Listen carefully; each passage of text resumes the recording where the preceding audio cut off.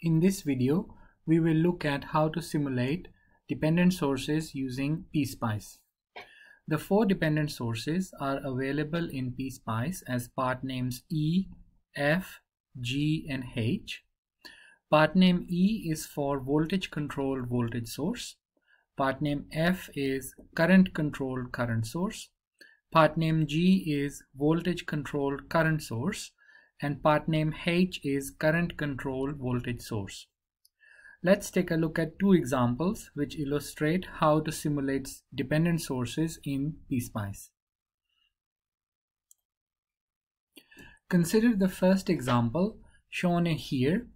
In this circuit, this is the dependent source. We can see that there is a plus minus inside the symbol. So this means that this is a dependent voltage source, and the magnitude is in terms of a circuit current. Hence, this dependent source is a current controlled voltage source. This picture here shows how the circuit is wired up in PSPICE. The current controlled current source is part name H.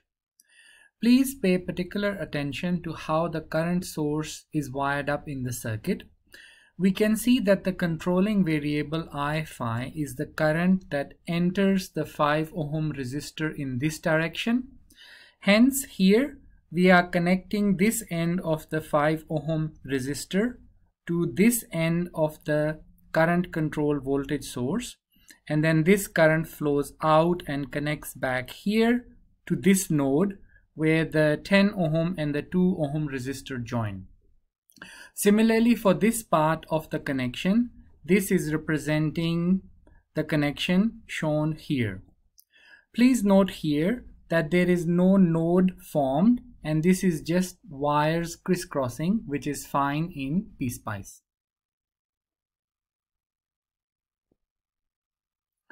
This is the same circuit in PSPICE.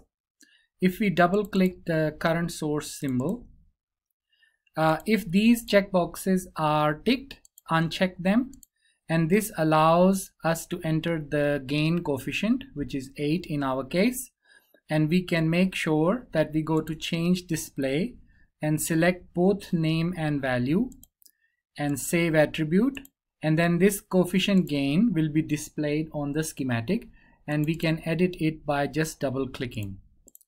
So here we can simulate this circuit.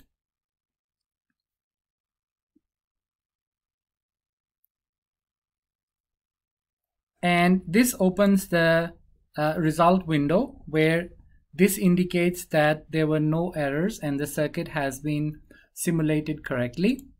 To look at the DC bias voltages, we can enable the bias voltage display, and this shows all the node voltages. And to look at the currents, we can enable the enable bias current, and this allows us to look at the currents in the circuit elements. Consider the second example shown here. In this circuit, the dependent source is here.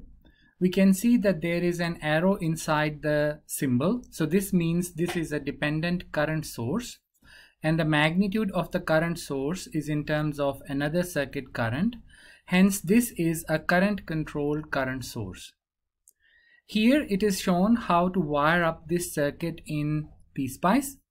The current controlled current source is part name F, which is placed here. To control the magnitude of this dependent source, we can see that current I1 flows through the 6 ohm resistor in this direction. In order to avoid crisscrossing wires, we can use the PSPICE part name bubble, and by labeling the bubbles, we can make sure that the current I1 is flowing through this symbol in the correct direction.